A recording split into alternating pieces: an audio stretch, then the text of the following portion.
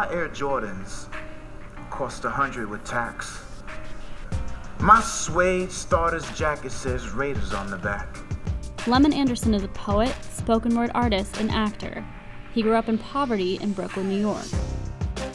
Orphaned at the age of 15, he got involved in serious crime and spent time in prison. But a series of mentors and a love for hip-hop changed his life and he became a powerful artist.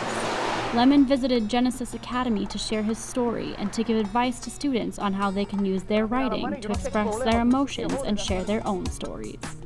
What made you decide that you wanted to share this, that you wanted to come here today and talk to these kids? It's my responsibility as an artist. It's a lonely place.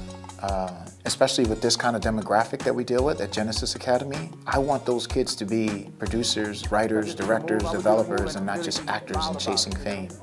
I want them to be in the room because that's what we're missing in that business. And we're missing that in storytelling. And I want them to believe that they can have other options. Can you kind of go over what it is that you're teaching them today?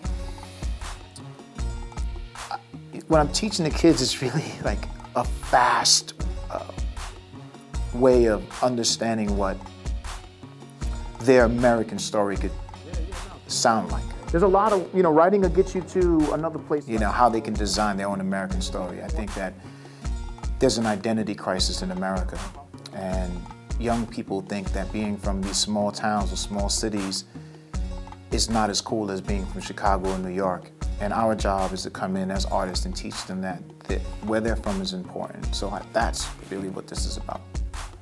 Is there a theme or a message in most of your work that you think that they can identify with? Yeah, it's subordination for verbal measures to tone of consideration. There's a reason why when DMX says, right? Right? You see, you laugh because automatically your ear tunes in. Well, it's the how voice and rhythm sounds on the ear, and how you can tell stories if you have an understanding of voice and rhythm. And it's not just on the ear, but on the page, because even though we read, we listen to the words as we're reading. And I'm not talented.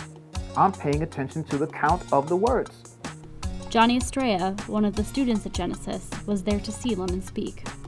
What I saw today in that classroom was, I don't know, out of this, what is out of this world? Like he said, I liked what he said, because geography, history, and economy. Those are some steps right there, like just to tell a story.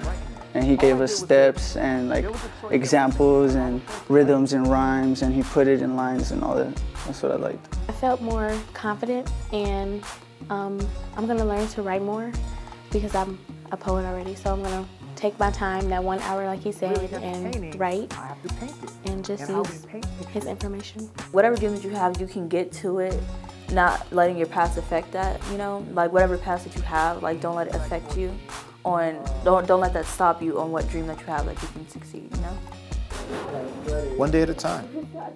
Process makes perfect. Reporting for Now 99. This is great. I'm Angie Schuster.